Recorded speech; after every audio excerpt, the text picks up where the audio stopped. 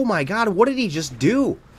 Wait, I missed that. Outrageous robbery, get the fuck out of here. He just stole my whole library. Target opponent exiles the top X cards of their library face down. You may look at it and play those cards for as long as they remain exiled? How long do they remain exiled? How big's my library now? Is it like one card? I have one turn. Holy shit. Everything he's doing is like black magic. Like actual black magic. Like he lit my cards on fire and then summoned the fucking devil in the middle of the match. This guy is absurd, dude.